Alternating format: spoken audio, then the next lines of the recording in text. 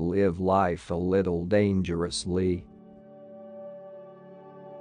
Never start with diffidence, always start with confidence. When you work, work as if everything depends on you. When you pray, pray as if everything depends on God. We have to find the intermediate ways and means of restoring a degree of stability to our politics, and more than a degree of safety to our citizens. Quality is first engineered, only then it is inspected.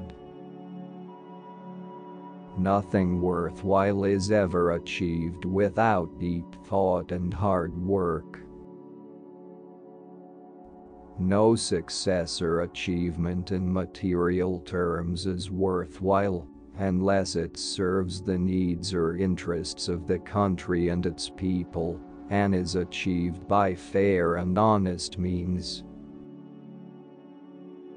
Uncommon thinkers reuse what common thinkers refuse. Most of our troubles are due to poor implementation, wrong priorities and unattainable targets. Money is like manure. It stinks when you pile it, it grows when you spread it. Making steel may be compared to making a chapati. To make a good chapati, even a golden pin will not work unless the dough is good.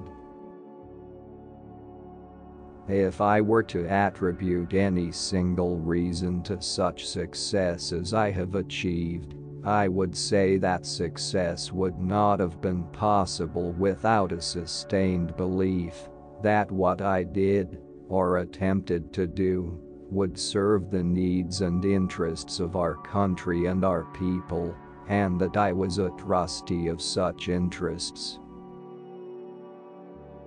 If I have any merit, it is getting along with individuals according to their ways and characteristics. At times it involves suppressing yourself. It is painful, but necessary. To be a leader, you have got to lead human beings with affection. I never had any interest in making money. None of my decisions were influenced by whether it would bring me money or wealth. I do not want India to be an economic superpower. I want India to be a happy country. Future belongs to the young. We must not only trust them with responsibility, but must thrust it upon them whilst they are still young and full of energy, zest, hope and even illusions. However heartbreaking it may be to ourselves, we must make way for the new generations, even when we feel we are still in our prime. Good human relations not only bring great personal rewards, but are essential to the success of any enterprise. Common people have an appetite for food. Uncommon people have an appetite for service. Cleanliness is the hallmark of perfect standards, and the best quality inspector is the conscience. Always aim at perfection, for only then will you achieve excellence. To lead men, you have to lead them with affection.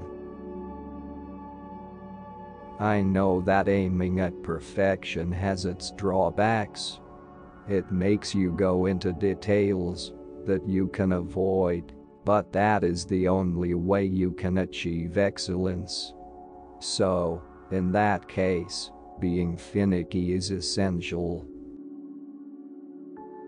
Productivity and efficiency can be achieved only step by step with sustained hard work, relentless attention to details and insistence on the highest standards of quality and performance. Growing organizations in any field must constantly evolve, accept or even seek new ideas, new visions, and new enthusiasms.